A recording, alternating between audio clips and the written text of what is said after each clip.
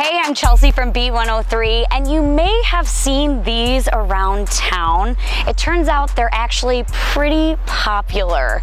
So from June 1st until August, they had nearly 14,000 rides and nearly 5,000 individuals rode these bird scooters. So it is right now in a small area that you can ride these bird scooters, but they probably will expand and they will be running until the weather gets colder. So you may have wondered how these things work.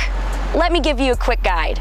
All right, so first things first, you want to pull out your phone and you want to download the app. So once you pull out your phone and pull up the bird scooter app, you can find any bird scooter that is around your area. Click the blue button. It will unlock your ride. Beep, and you're ready to ride. When you want to end your ride, you want to make sure that you take a picture of it and hit end ride, else you will get charged.